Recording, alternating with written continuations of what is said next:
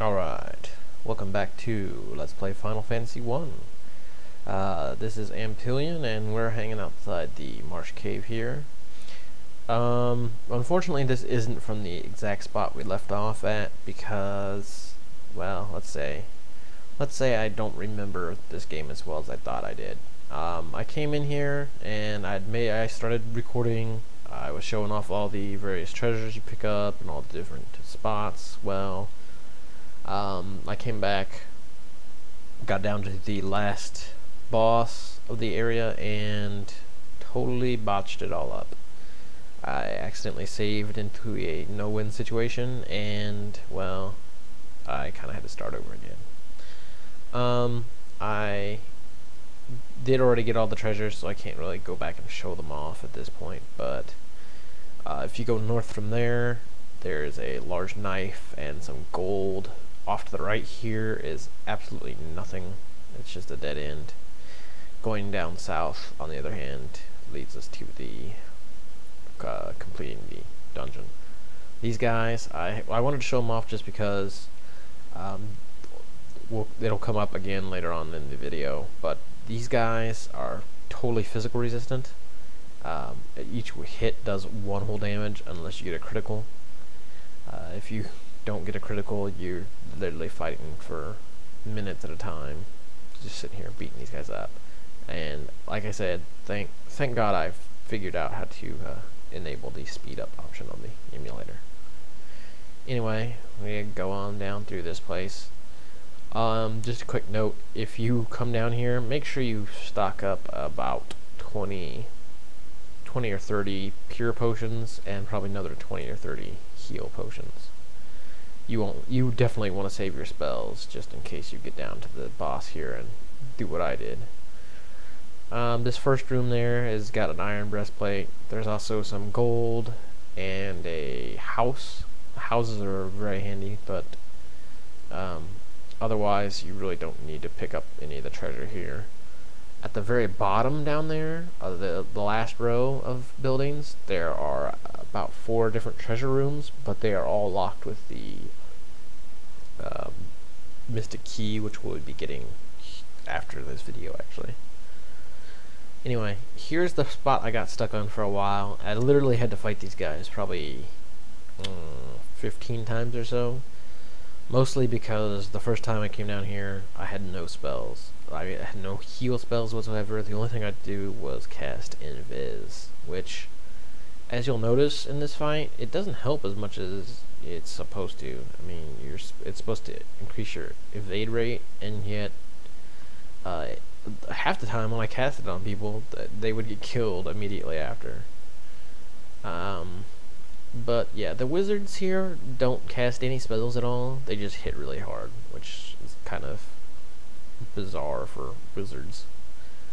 So if you have a pure physical group like I do, you might want to make sure you bunch up and take out wizards quickly instead of spreading the damage around.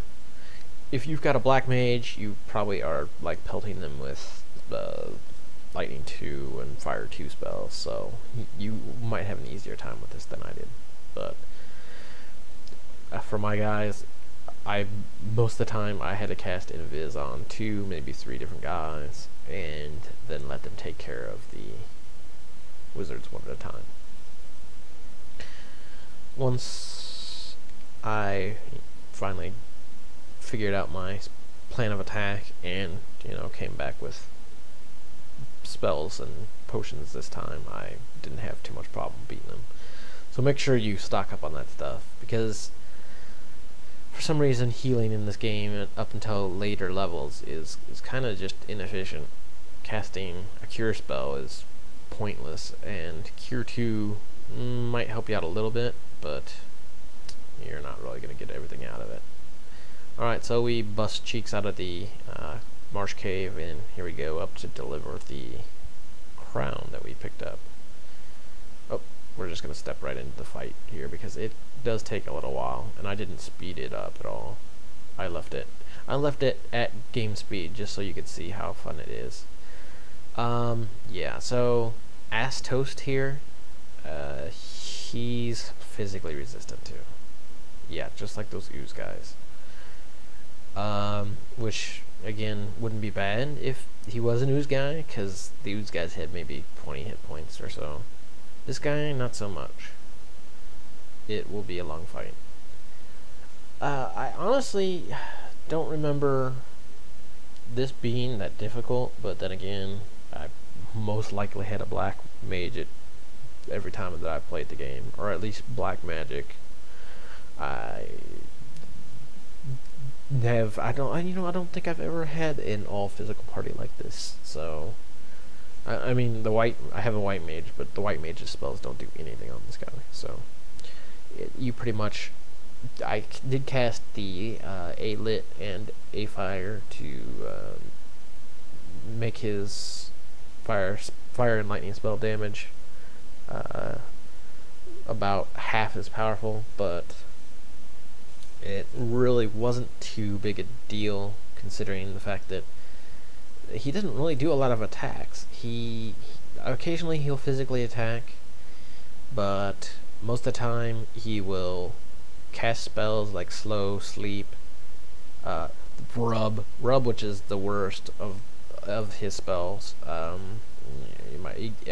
believe towards the end I get Gary caught with a rub spell. Right off the beginning, usually he casts it, and it's not a 100% chance to kill, but if the fight goes on long enough, there's a good chance he's gonna kill one of your guys.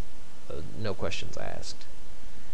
The other problem that I ran across with this is that even though I don't do squat for damage, even if I can continue to hit constantly, I will eventually get enough crits to kill the guy. Well, he will inevitably also cast darkness on you, so that only hurts your chances greatly, or more great.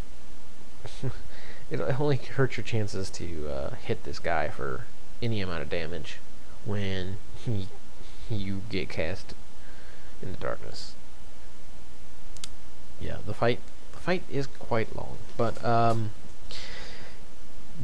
you might not make the same mistake as me and not take a black mage of any sort with you whenever you play. So, or this probably won't encourage you to take an all physical party. But anyway, we will eventually kill this guy. Yeah, I also didn't make note of the fact that I actually fought this guy a couple times, realized what I was up against, went back, rested, and then came back up here to fight him again. Because it was just, I didn't want the whole wizard fiasco to happen again. I literally got frustrated at the game because of the whole constant getting jumped by wizards and beaten senseless. Though mostly that was my fault in not conserving stuff, my spells and potions. Well, not purchasing enough potions, but I have a good excuse for that. Purchasing items in this game is entirely, oops, there goes Gary. Yeah, so Gary misses out on a big chunk of experience once more. But yeah, buying items in this game is entirely a teeth-pulling experience, because you can't buy them in bulk. You can only buy them one at a time, and wouldn't be so bad if healing spells were, useful, but you're going to need to drink heal potions and pure potions a lot. Yeah, I totally forgot that the crystal just hops in your inventory after you beat that guy.